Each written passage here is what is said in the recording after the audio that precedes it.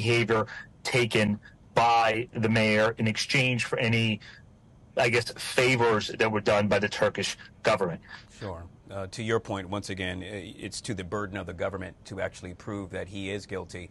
But in essence, this is what they're stating. It's you scratch my back, I'll scratch yours. And to your point, you also stated that this is a hit job. Why would the government be going after the mayor?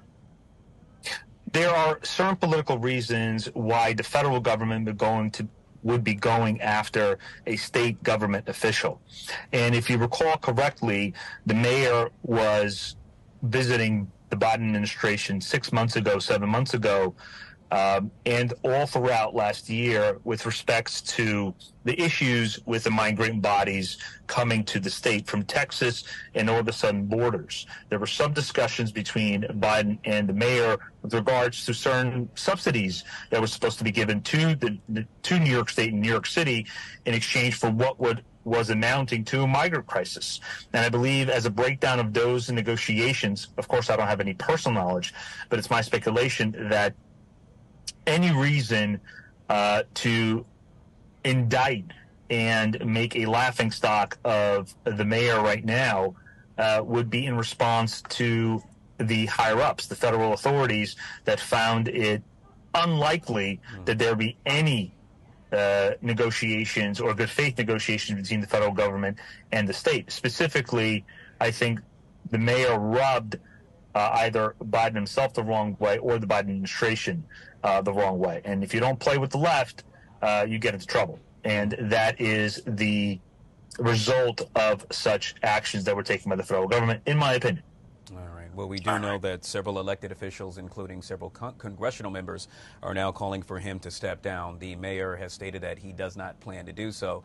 We do know that the governor of New York has the power to remove him as well. How do you see this playing out? Well, there are certain specific issues at play when the governor is attempting to dismantle the statesmanship or the cityship of the mayor. And I don't think the mayor is going to just set aside himself for the good of the government that is after him. I think he has the people that are getting his back, and they will support him and not support those that are taking him down. But that's the political process. The actual process, the legal process that will take place is going to be much more nuanced.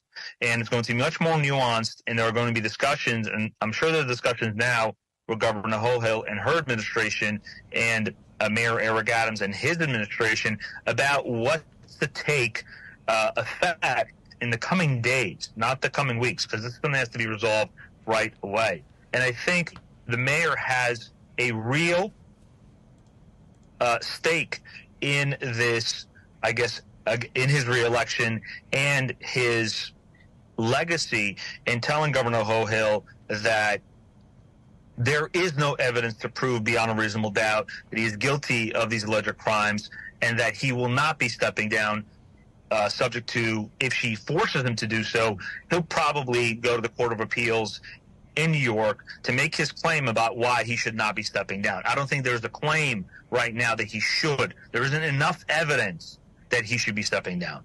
All right. Obviously, we will see this play out right before our very eyes. Mr. Leo Jacobs joining us right here on the Live Zone.